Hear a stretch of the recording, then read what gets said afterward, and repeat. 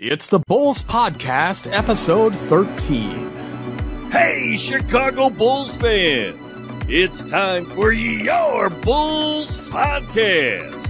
And here are your hosts, Marcus Couch and Wise Black. Welcome to the Bulls Podcast, coming to you from bullspodcast.com. This is where we'll be bringing you the latest news, reviews, rants, rumors, and opinions on the players, coaches, and front office of the Chicago Bulls. My name is Marcus Couch, and with me is my co-host, Mr. Wise Black. Yo. What's up? What's good with all my Bull lifers out there? I already know that a lot of you are just as stoked as I am right now. The Bulls season is finally here. The NBA season is finally here. So we all are finished with all of this waiting and talking about all this crap. Now we can get down to the nitty gritty. So without further ado, let's get into it, bro. All right, we got a lot in store for you this episode, including the Bulls trimming the roster and waiving 4 players that we kind of expected, the signing of point guard Tyler Ulis to a 2-way contract, the Bulls failed to sign Bobby Portis in a contract extension, and a quick preview of the Bulls season opener versus the 76ers. We got all that right after this. Bulls fans, remember to follow the show on social media at Bulls Podcast and at bullspodcast.com. All right, listeners, we are happy to announce that the Bulls Podcast is now available on Spotify. So if you're a big Spotify fan, make sure you look out for us there. You can just go to bullspodcast.com/Spotify, and it will forward you right to the place that you can add us right to your favorites and catch every episode as they are released. So as I'm told, Spotify is actually the number 2 podcast platform next to iTunes. So all you Spotify hounds out there, check us out there. All right, we're going to kick it off with some first news of the regular season, which is there are 4 less players that will be traveling with the Bulls as we go around to different games, and that is the ones that were waived: Antonius Cleveland, Derek Walton Jr., Kaiser Gates, and Jakar Sampson. If all 4 players clear their waivers, they'll actually become unrestricted free agents, and we might see them somewhere else on some other team later on. Sampson, Gates, and Walton all signed training camp deals with the Bulls, and Cleveland was actually claimed off waivers by the Bulls in July.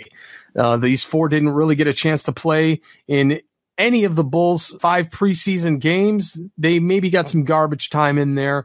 It was just the last couple minutes of the games. None of them that were released was really a surprise. Wise, what did you think of these 4 guys? And I know one in particular you really liked. Yeah, I'm sure you do.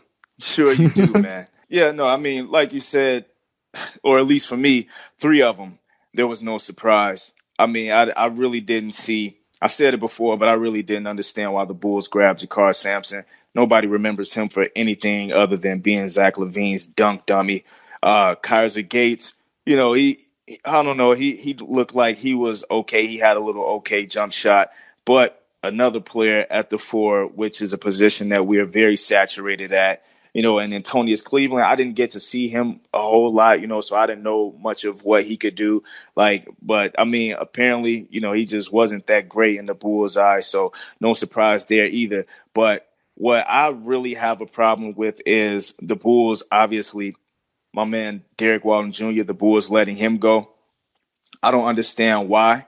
Just because, man, I really feel like we have a gaping hole at that backup point guard position, and we need a player with potential. I feel like Derek Walton Jr. has a lot more potential than Cam Payne and Ryan Arcidiacono. So I really don't get why the Bulls let him go.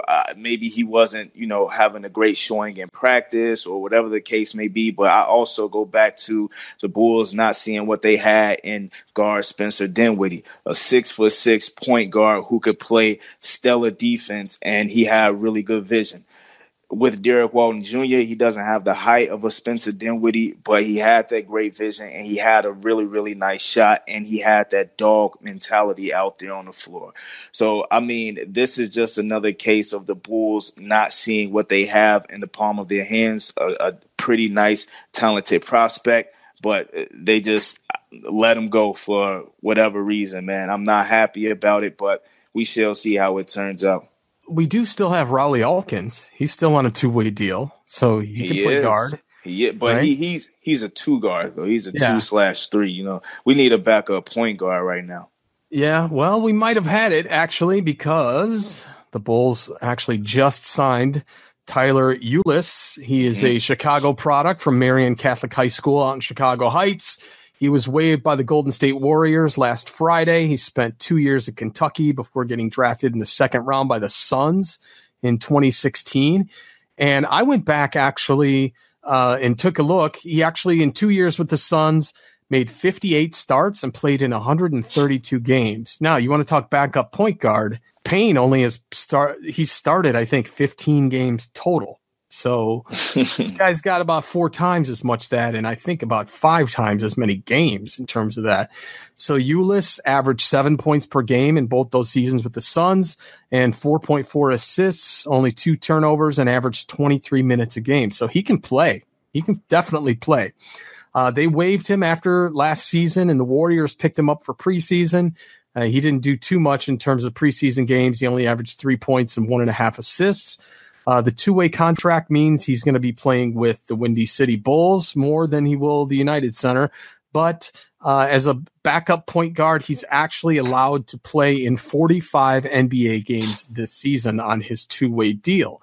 So we may have a good backup point guard to throw into the mix, maybe ahead of Ryan Arcidiacono, but behind Cameron Payne, and maybe they can fight it out for the remaining spot. And if he does great, I don't see any problem in the Bulls picking him up for a minimum deal. So have you seen the tapes on Tyler Ulis, and what did you think of him? I haven't seen a ton of tape on Tyler Ulis. I watched him some when he was with the Phoenix Suns, and I liked what I saw on the court out of Tyler Ulis. His shot wasn't that great to me, although he was one of those players that were looked at to be a pretty decent shooter in college, I believe. But in the NBA, I believe he shot it at a 28% clip from the three-point line during his 2 years with the Phoenix Suns. So not a great shooter, but he is a stellar passer. He does have really good vision, and that's pretty surprising to me because of his height being just 5'10", but that kid, he has dimes, and he knows how to hit the open man. But I will say I'm not super excited about the pickup. I'm not super excited about the pickup. He gets cool points with me because he's a Chicago kid. But,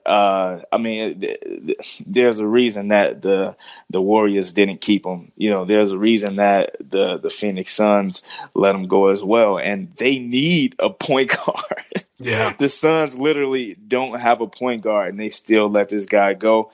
I think his lapses on the defensive end, and it's no knock against him, but it's only because of his height. I don't necessarily think it's because of, his play out there or even his effort, but it's because of his height. He's only standing 5'10", so there's only so much that he can do against, bigger guards out there. But I'm not sure really what to think. I'm a little bit in between, with Tyler Ulis. I really just hope that he can come in and he can just showcase some of the things that he does really well, and that's being a really good passing guard and just getting everyone on this team involved. And I really hope that he can improve on that jump shot. But overall, I don't really see him, carving out too big of a role on the Chicago Bulls team, and that's just me personally. But with who we have at the backup positions right now in Cam Payne and Ryan Arcidiacono, I said on my YouTube video, I thought he was better than Ryan Arcidiacono. And, Cam Payne isn't stepping too far ahead of him. So, what do they have to lose? So I guess that's the reason why they picked him up. But I'm not too excited about it, to tell you the truth. Yeah, now, as soon as the news broke that Ulis was coming our way, obviously the first thing I want to do is go to YouTube and see what he's made of. Mm-hmm. The thing that stood out for me was that, do you remember when we were getting kind of that first look of Jabari Parker? We watched him play some pickup games in a gym, and they had that tape going on. Yeah. Well, Tyler was on Jabari's team, and he was the point. Mm-hmm. And I'm wondering maybe if he was brought in at Jabari's suggestion. Who knows? Could be. Could it happens. Be. That's just like Rowley. I'm sure that Lauri Markkanen had said, hey, if Rowley Alkins is available, I want him. He's my old college teammate. You never know how that stuff works. But we'll see. We'll definitely see what happens. So we got a lot more to talk about in this show, and we'll get to that right after this quick break. I've got something new that I've talked about the last couple weeks. It's bulls.fm. It's a website that I put together. It's a great network of all of the different independent Chicago Bulls podcasts that are out there. So just go to bulls.fm in your browser. We're going to have a live streaming audio channel pretty soon. But in the meantime, here's who I've got as far as a lineup. We've got us, the Bulls podcast. We got Bulls Gold with Edward Schuler, who you heard last week. We got Bulls HQ. Chicago Bullseye with C. Red Fred, Ball on Bulls with Big Dave and Chris, who we've had on the show, the Bulls Beat with Doug Bonus, and the Big Red Bus, which is with Doug and Fred at the same time. So all the shows get automatically updated every hour, so it checks everybody's feed every single hour, so you're guaranteed that the site is always going to be 100% current with everybody's podcast. So you can enjoy the best Bulls podcasts wherever you happen to be at any time. So check it out at bulls.fm. Okay, the news just came out regarding the Bobby Portis contract. The Bulls and Bobby did not agree to a contract extension, but in the press, Bobby is saying he'll still be with the Bulls beyond this season. He basically said, normally that's how it goes, but with me, I couldn't see myself in any other jersey. Obviously, I've got Bulls DNA. Me and the city have a love connection somewhere. At the same time, I just enjoy playing for the Bulls. Hopefully in the spring, things can work out. So we've seen this kind of betting on myself strategy that's happened before countless times, most recently with Jimmy Butler and Nikola Mirotic. So let's hope Bobby has, one of those breakout years and gets the Bulls into the playoffs this year and beyond. Only then, if he can actually get us to the playoffs, do I think he really deserves a huge payday. But if the Bulls have him just another mediocre lottery year, then we'll see what his true value is to the Bulls. I know you and I have talked about this on this show and on other shows that we've been a guest on as far as the range that Bobby Portis could probably command. I'm thinking somewhere between 8 and 10. I think you're pretty close to that range too. So we'll see. We'll definitely see. I mean, if they can pay Felicio $8.5 million a year, geez, man, we can scrape off 10 for Bobby easy. What do you think? Yeah, exactly. And for that reason, meaning Felicio being paid $8 million, that's obviously to me the reason why they didn't agree on the deal. Bobby Portis refuses to get paid the same as the garbage man Felicio, but I don't blame him. I don't blame him at all. Coming into this season, just this past preseason that just was underway, Bobby Portis looked superb out there, man. I loved almost everything that I saw out of Bobby Portis on the floor. He is that Energizer Bunny of this Chicago Bulls team, and I think that he definitely deserves a spot on this team. And I think if he can continue to keep up the pace of play that he had during this preseason, man, they're gonna have to pay this kid, and I think that he'll deserve it if he continues to look as stellar as he is out there on the floor. And even in just this last preseason game, he showed you that he can contribute. He can contribute as a starter out there as well. If something catastrophic happens that I don't even want to say, Bobby shows that he is adequate enough to be a starter out there, and he will produce. So with this whole thing of the Bulls not, signing him to this extension, I'm not nervous. And even listening to Bobby Portis stating that the Bulls is, Chicago is in his DNA, that's obviously true. Bobby is one of those tough, hard-nosed players, and he has the attitude with the crazy eyes and all that. I love BP. But like I said, I'm not nervous. I do think that the Bulls will be able to figure something out, especially with how Jabari Parker is looking now. I'm not trying to bag on my man Jabari, but I don't know if they're going to try to have Jabari play the 3 position. Looking at how bad he's looked in this past preseason at the 4, I don't see any way that he'll be able to be a productive player guarding smaller, faster players at the three position. So, I mean, and it's really predicated on that, right? It's all about the money, and I hear a lot of people talking about it would be foolish for them to sign Bobby Portis because they need to wait and try to see if they can bring in some sort of free agent or whatnot. Yeah, I understand that. But like we said a little while ago, a Sheik is falling off the books. The Caveman is falling off the books. And if Jabari doesn't look good, that's another $20 million freed up. I'm not saying that we should pay Bobby Portis $20 million a year or even $16 million a year. But if Bobby Portis is like, what if he's asking for something between 12 to 14? I think the Bulls would be foolish to not pay that man that price, especially if he's having a productive season like he's looking like he's going to. If he gets Sixth Man of the Year, yeah, give him 14 on up. What if he doesn't get Sixth Man of the Year, but 12. He's like in a running? 10 to 12. 10 to 12? Okay. Yeah. I'd sign him to a 4-year deal. That's not that bad. Really, it's going to be based on the market. And the Bulls are going to do the same thing that they did with Zach LaVine. They're going to let the market give his price. And that's the way that the Bulls do things. And clearly that's what they're doing here. Yeah, no kidding. All right, let's feature some of you guys, the listeners out there. We got some new iTunes reviews we want to go over. And remember, when you leave us an iTunes review, we'll definitely read them out on the show. It's been kind of slow in terms of iTunes reviews, so we know we're going to get a big new audience here now that the season has started. So here's what we do. If you subscribe to the Bulls on iTunes, or if you just have iTunes, go in there, subscribe to the show, give us your rating. It doesn't have to be 5 stars, but if you like the show that much, give us 5 stars, give us your review, and we will read it out here on the show. So let me start off with the first one here. Awesome Bulls podcast. This is by Marietto Schuster, 5-star review. And this came from the German iTunes. He says, it's also perfect for international Bulls fans. Greetings from Heidelberg, Germany. Keep doing what you're doing. So we appreciate that. That is beautiful. Yeah. And the next one just says Bulls. And it's by Michael AZX9. He said, I'm glad you guys do this. I like to listen to podcasts at work, and you guys do good work. Marcus has me dying sometimes, and Wise has been the man since the YouTube videos. Good work, fellas.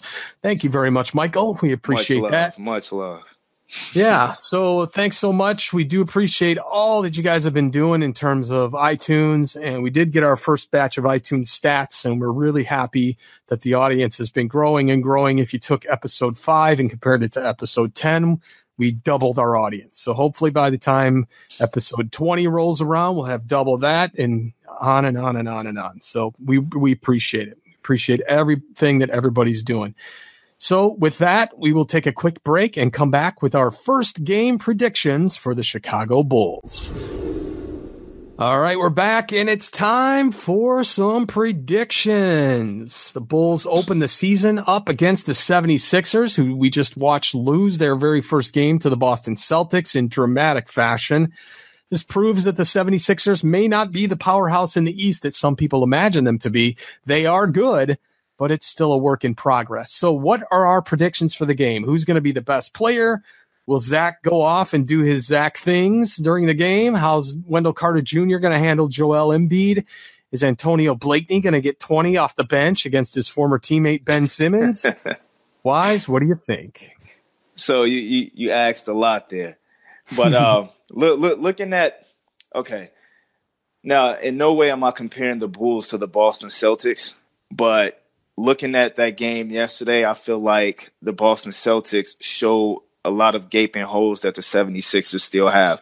I feel like the Sixers, they didn't improve much from last year because with Joel Embiid, yes, he is like one of the best centers in the league, and I love his game, but he still has shown that he is not a great back-to-the-basket player.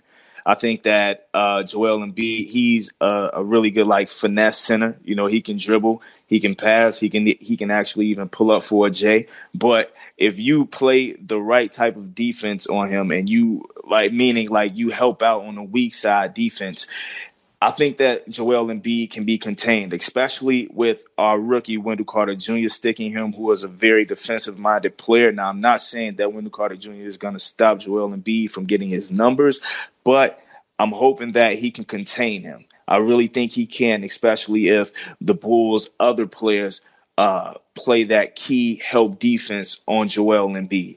Now, with Ben Simmons, I feel like the Celtics actually exploited or showed things that you can do to really slow down Ben Simmons as well. Now, he actually had a really good stat line. He almost had a triple-double even. But if you can close the hole, if you can close the lane to the hole with Ben Simmons, I think you can really limit his game.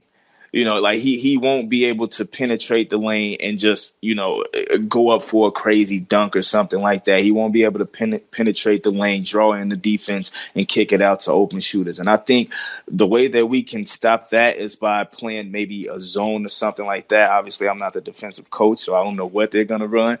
But I really think that the key will be to, like, stop Ben Simmons from just driving to the lane, doing whatever he wants to do. And I understand that's a tall task, but the Celtics showed that it's not impossible.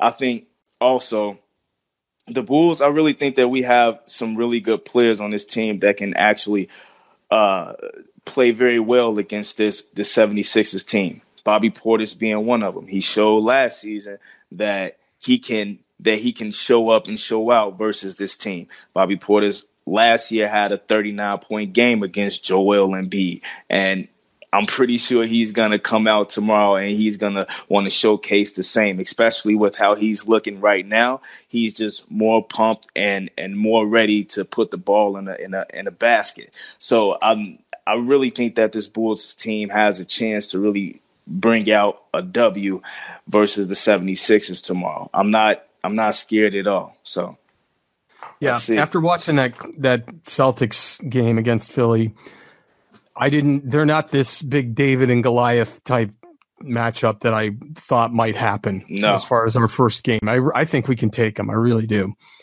So as far as, you know, I want to see, I don't know what the lineup's going to be, if it's going to be Lopez or Wendell Carter Jr. I saw yesterday, they said it's going to be the same as it was in the last preseason game. They're going to start Bobby and Wendell Carter Jr. Interesting. That's going to make for some fun stuff. I'm guessing I bet you Dunn stops Simmons most of the game. I think he's really going to step it up. We'll see. We'll definitely see. It's not me and you out there, so, you know, we don't know. You say you think he's going to stop Ben? Man, I think he's going to hold him in check. I really do. I don't think he's going to blank him out. Definitely not. He doesn't have that kind of defense, but I think he's going to put the clamps on him. I really do. I think the Bulls will really have to pay attention not only to Joel Embiid and Ben Simmons. I think they have to also get up in the jerseys of their shooters. They do have some pretty decent shooters as well, and we can't forget about them. So, but I think that we have the pieces, man, with the way that Zach LaVine has been looking on defense lately. He's been putting in the effort. I really like what I see from Zach LaVine on the defensive end, at least on ball. And obviously Chris Dunn is going to continue to do his thing. Justin Holiday, he has, you know, a little bit above average defense. So it's not out of the realm of possibility for us to beat this team tomorrow, man. Yeah, I think it can happen. I definitely do. All right. Well, that's it for some, beginning of the season predictions for game 1. We'll definitely see how it plays out. We'll be right back to close out the show right after this. And that does it for our final preseason show. As far as the podcast goes, Wise and I have had our own preseason with creating and starting this podcast. I feel we've kind of hit our stride right on time with the start of the season hitting just as we built up our own chemistry for the show. In the first 13 episodes, we went from just having a basic website and kind of pushing ourselves on YouTube to now having an audience, getting in iTunes, Stitcher, and now even Spotify. We've had some incredible guests on the show, and we're going to continue to have that as the season continues. Coming up in the schedule this week, we've got obviously the opener in Philly on October 18th. Saturday night is the home opener at the UC versus Blake Griffin in Detroit. Then Monday, October 22nd, we got DeAndre Jordan, and Luka is going to be in town with the Dallas Mavericks. And next Wednesday, we're going to hope to have a post-game show against the Charlotte Hornets. So now that the season has started, we are counting on you, the listener, to help fan the flames and help spread the show to every Bulls fan you can find. You let them know to go to bullspodcast.com. You let them know to look on Instagram for us, on Twitter for us. Go to iTunes, go to Spotify, go to all kinds of different places. There are a lot of big things that Wise and I are going to be doing over the course of this season, and we want you, the Bulls fan, to be a big part of that. Both as fans and listeners, we're here for you, and we know that you're here for us. Exactly. Much like my partner in crime, Marcus, said, we the fans love you, our fellow fans, for continuing to listen to and interact with us on social media and all of that. Like he said, we began this podcast at the beginning of the summer when there was barely anything to talk about, but like true Bull lifers, we still managed with the little we had, and it's all because of you guys that we are still rocking and rolling. You know, it should be nothing short of an interesting season, and we can't wait to watch it all unfold games so we can talk about it. So appreciate it, people. Much love. All right. Until next time, thanks for listening, everybody. Go Bulls. Go Bulls.